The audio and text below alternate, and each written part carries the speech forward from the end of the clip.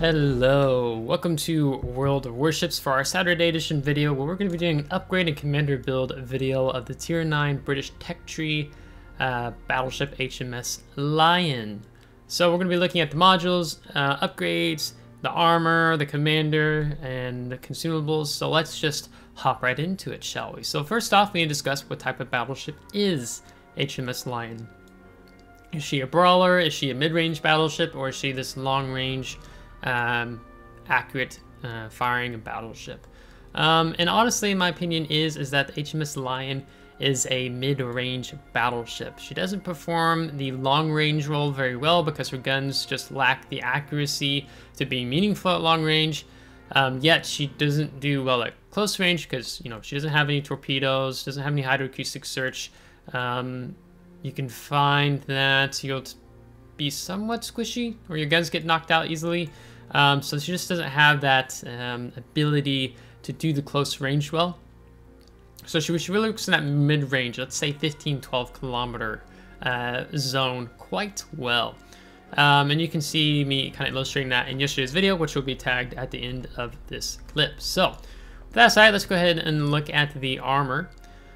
So when we're looking at the armor, we have a lot of 32mm over the Lion. It's the bow stern plating, it's the deck plating, so it's pretty standard in terms of that, which means that, you know, you can be caught out and taking a lot of HE pin spam. You don't have this enormous superstructure. It's kind of broken up into two parts. So that's nice. That's not a honking superstructure, something like, you know, Georgia as an example. But one of the things I wanted to talk about before we look at the Citadel is talk about the guns, because these guns, if you notice, they are flat-faced. They don't have an angle on them. Usually when your frontal turrets have like an angle, which you'll see in a lot of battleships, if someone's trying to knock out your guns, oftentimes they'll just ricochet upward and harmlessly deflect away. But because these turrets are very flat-faced, it means that they're going to catch the shell more and do enough damage to possibly knock out your turrets. And so I've had that happen to me several times in playing Lion so far, just with the cruisers, heavy cruisers with large or calibers and even battleships. So you see the frontal plating is 381. On the side, it's 254, which goes to 178. So the back half of the turret is the weakest. And then, of course, on the back around here as well. On the top, it's 152, so that's even weaker. And on the bottom here, it's a 340. So your weakest spot, of course, is on the top of your turrets and then on the back. So you just have to be mindful. I mean, even when you look at this way, I mean, it's got a little bit of a slope angle to it, but not very much. So you just really have to be mindful of knowing that from time to time, your turrets can indeed get knocked out. Now let's go ahead and start looking more towards the Citadel. So we have 381 that actually covers majority, besides the upper 32mm armor belt, down into the torpedo protection, 260mm, and then side plating down here is just 38. So I think the deep water torpedoes will actually hit this low enough, if I'm not mistaken. But we take some things away to reveal more of the Citadel area, and you can see this is an above water Citadel. Comes up just a little bit, and naturally stretching from the forwardmost turrets to the rearmost turrets. So that's something that you have to be mindful of. You don't want to, you have good belt armor, but you have to be mindful of not showing too much side. You want to keep an angle, otherwise you will be citadeled. In playing, when we look more at these different decks, you know, it's just 32 and then another 32, so you can even get like, I think something like AP dive bombers will bust through in hitting your Citadel as well, since it kind of has this top hat. One of the things we also have to discuss, if as happened in the video yesterday, is if you put the stern armor back on, it's just 32mm, and most battleships have a curved stern at the very end, but with these British battleships you have a flat booty. So if you notice in yesterday's video, the Tier 9 French heavy cruiser, the Brest, actually punched through our stern armor when we were kiting away, and the shell went right into our back of our Citadel. So you can get citadeled from the rear if you're not careful because of this flat surface. So you just have to be mindful of that when you're playing this ship. And players who are mindful enough can take advantage of that if they find you kiting away and they have a large enough caliber. Now in terms of the upgrades, I talked a little bit more about this in yesterday's video, but the first thing you're going to want to do, I would recommend, is upgrading the hull, because as a tier 9 battleship, having 58,600 health pool is really low, and even when you get up to 67,900, that's still pretty low. If I throw on some other tier 9 battleships just for us to just briefly look at as a comparison, here you can see with Minnesota, 76,300, the Iowa, 79,000, FDG, 84,300, the Zumo, 78,900, and Prince Rupert won't have as much because she's more of like a battle cruiser, but she has 63,900. So in terms of just a standard tier 9 battleship, the hit point pool that you have here on the Lion is pretty low. So you want to research this first and picking it up. I think your AA rating also goes up further. Yeah, your A defense, and then you get a little bit better maneuverability. Then I'd recommend probably going for the guns, upgrading them from the 406s to the 409s. The difference being is that your HE shell damage and your AP shell damage is going to go up. You can see, not by a whole lot, but a little bit more. And then also with the HE shells, your chances of causing a fire are 48% versus the 406s have a 46%. So we can actually buff this up 49, and then if we had an Indian X-ray, we have 50% chance of your shells causing a fire. So that's actually quite nice. Then I'd recommend go for the gunfire control system. Get your main battery firing range up to 21.1 from 19.2. Then go for your propulsion, which is going to take you from 28 knots to 29.5 knots. Throw a mic flag on there, you're going to be busting over 30 knots at 31 knots top speed. And in terms of the upgrades, I have indeed taken the main armaments modification. This reduces the risk of the main battery becoming incapacitated, improves our main battery survivability by plus 50%, and main battery repair time is reduced by negative 20%. I can't stress probably taking this one enough, just because of how many times I've had I've had 3 or 4 times the main guns knocked out of line while grinding it for the Conqueror. So I do recommend mounting this. For the second slot, I recommend taking damage control system modification 1. It reduces your risk of catching fire by -5, risk of flooding -3%. I've not had my engine or steering gears knocked out thus far with Lion. Usually it's a little harder to knock them out on the battleships, but just being able to reduce the fire and flooding chance is decent and good to do in my opinion. Now let's talk about the third slot. So you see I have the aiming systems modification 1. The main reason I take this is that it reduces your horizontal and your maximum vertical dispersion. So we're getting tighter dispersion horizontally and vertically. Wargaming did buff the Sigma, and Sigma is just a chance of the shells landing in the center of like wherever you're aiming. They did buff the Sigma from 1.8 to 1.85. So I think I did a tiny step up, which helped. But to me, it's still, you're going to be getting car washes when you're firing, especially at a range. You can even be firing at a target 14 kilometers away and maybe one of your 9 shells hits. So it's a little frustrating, so I do recommend trying to improve your main battery shell dispersion. You also get a slight buff to your secondaries, +5, and then dispersion, -5. Though the secondaries aren't really nothing to write home about. They have a 7.3 kilometer range and reload time of 6.7%, but of course, they might come in handy if a destroyer is rushing you. The other ones you could take would be something like the main battery modification 2. This improves your main battery traverse speed. So right now, our main battery traverse speed is 41.4 seconds. I still value the dispersion. The only way I can see the main battery modification 2 being more helpful is that you have poor rear firing angles and somewhat forward firing angles. So being able to maybe get your turrets turned quickly to fire and then angle more away could be beneficial. So that would be the second option I'd recommend taking. For the fourth slot, I recommend taking the Damage Control System Modification 2.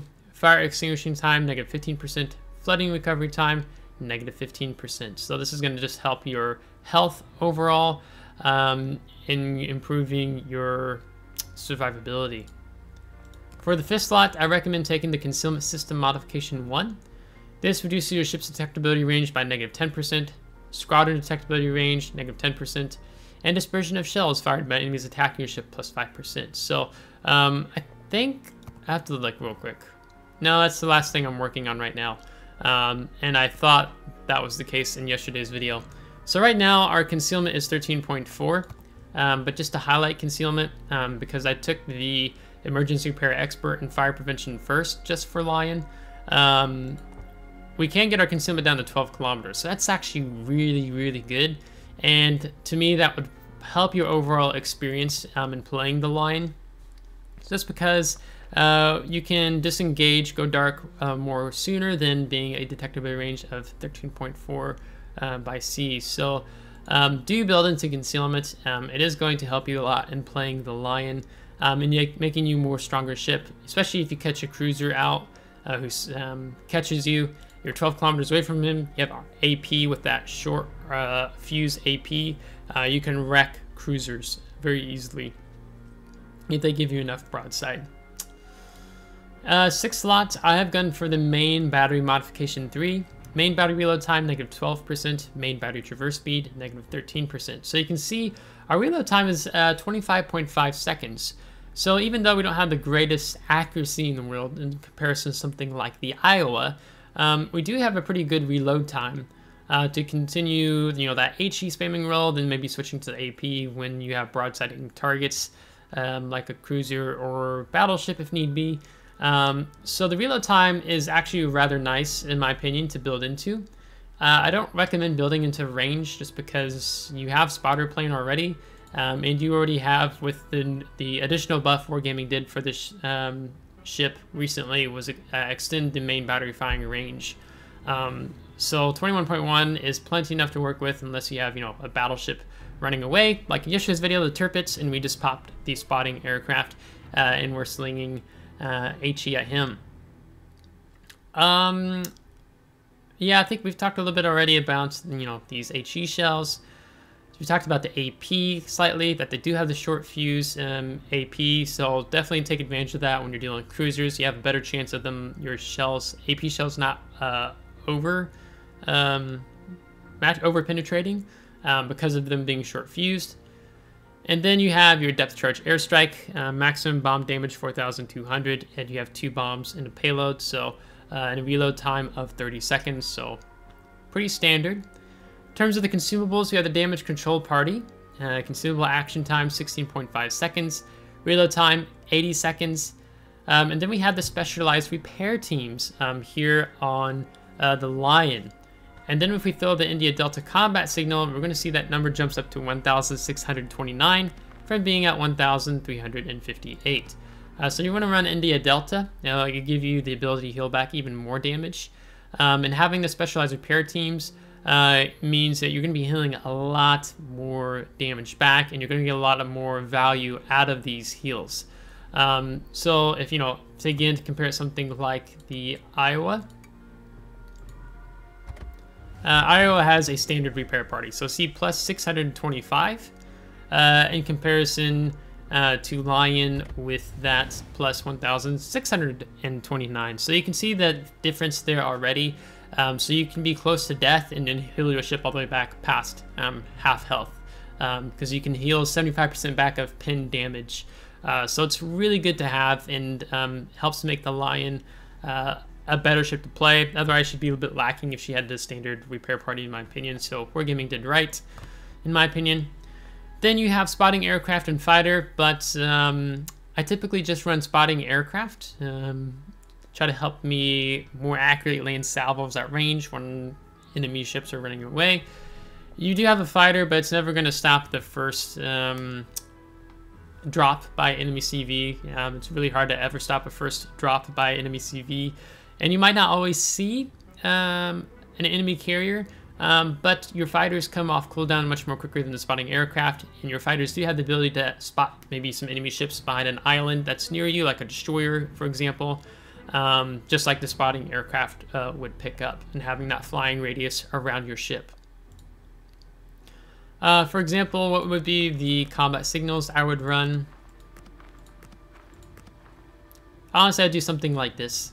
So, just give you an example. Let's go ahead and look at the commander. So we have a seasoned commander. We have Jack Dunkirk. He has 2 enhanced skills, one of which is the Consumable Specialist. So it's basically a greater cooldown time on your consumables, but you can see here it's only helping our spotting aircraft, so not really worth taking. But then we have Grease the Gears, plus 25% rather than plus 20%. So it's kind of that trade-off when you take the this modification, aiming systems modification, in slot 3, since you're not taking the main battery modification 2. So in my opinion, it helps. And so I purposely ran him on this line, on my Battleship line, for that reason. As I take him up, and I'm going to be placing him on Conquer pretty soon. So if my memory serves correctly, you can just pick him up from the armory. So let me just show you that real quick in case you're curious. I can tell you whether I got him for the 35,000 coal or if he was 1,500 doubloons. So let's scroll down here.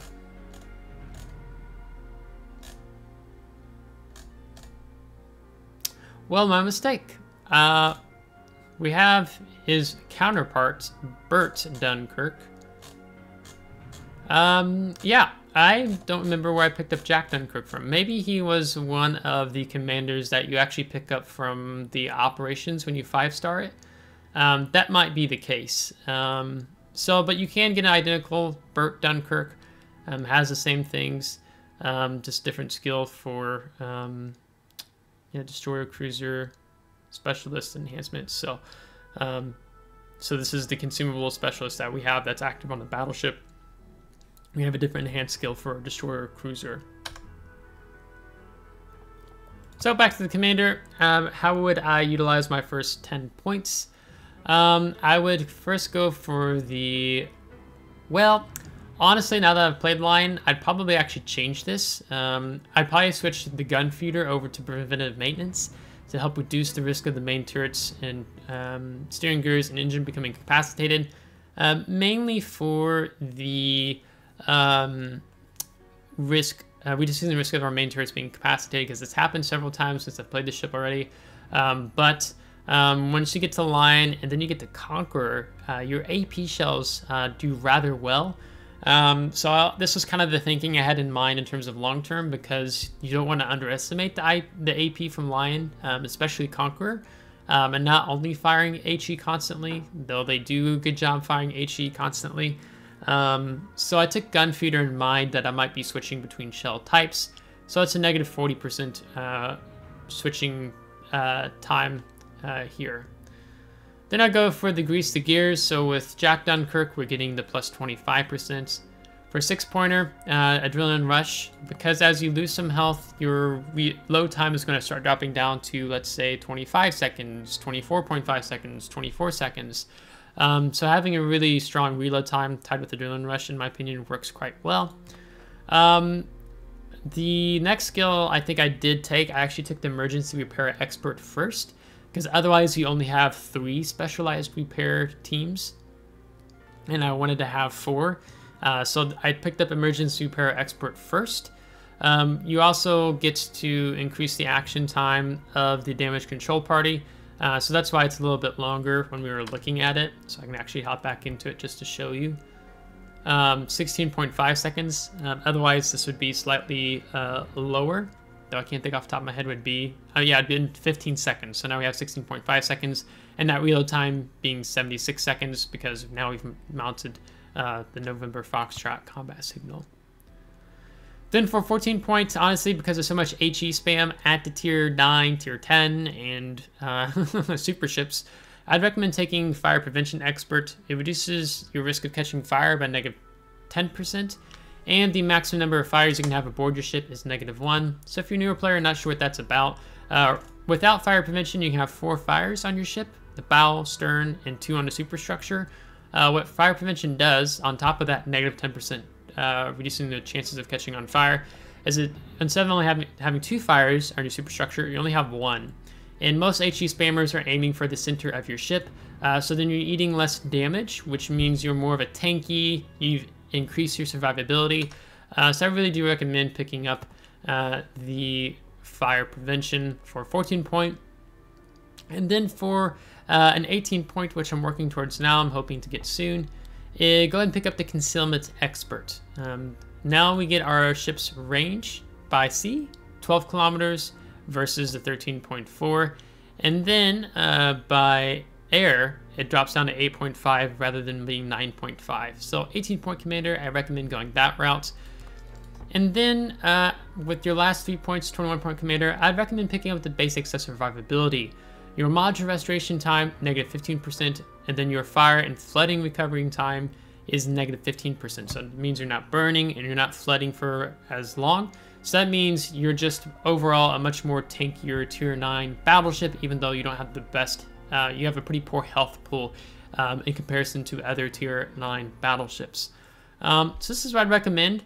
I did have someone recently ask me about the Furious skill. It can be activated, improves your ship's characteristics for each active fire on board your ship. Your main battery reload time, negative 5%. Dispersion of shells fired by enemies attacking your ship, plus 5%. So I know because you get the specialized repair teams.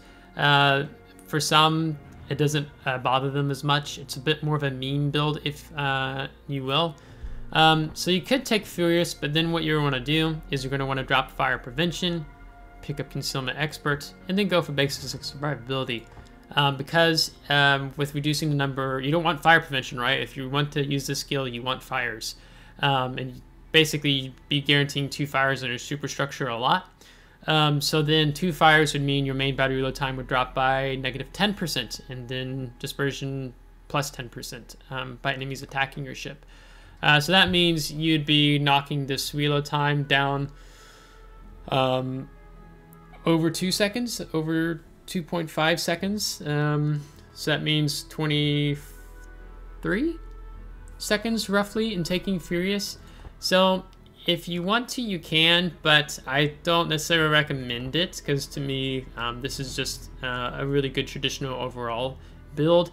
If you want to try it out, go on the public test server if you have an account there and try out this build because it doesn't cost anything to redistribute your skills. But for the purposes of this video, I'm going to recommend this. Would I recommend anything else? You probably could get use out of your Brisk. So maybe if you didn't take Grease the Gears, let's say you took main battery modification 2 versus the aiming systems, then that's a decent enough trade-off where you could give up Grease the Gears and pick up Brisk, because Brisk increases your ship speed by plus 10%. So your maneuverability, then you still have this, of course, would be when you're not detected, would be plus 10%. So that would be over 34 knots. So not too shabby if you're trying to reposition around. Granted that there's not a carrier, there's not a destroyer or a submarine detecting you. So it's really up to you. And again, you could test that on the public test server if you wanted to as well. Or if you have enough doubloons and it doesn't bother you to redistribute your cost, then you could go for that as well. So let's go ahead and wrap this video up for a close. If you have any questions, let me know down in the comments. Let me know what you're running on your line. And if you liked today's video, give it a thumbs up. If you didn't, give it a thumbs down. Subscribe if you do want to see more. If you haven't subscribed, thanks so much. I really appreciate it, and we'll catch you next time. Take care.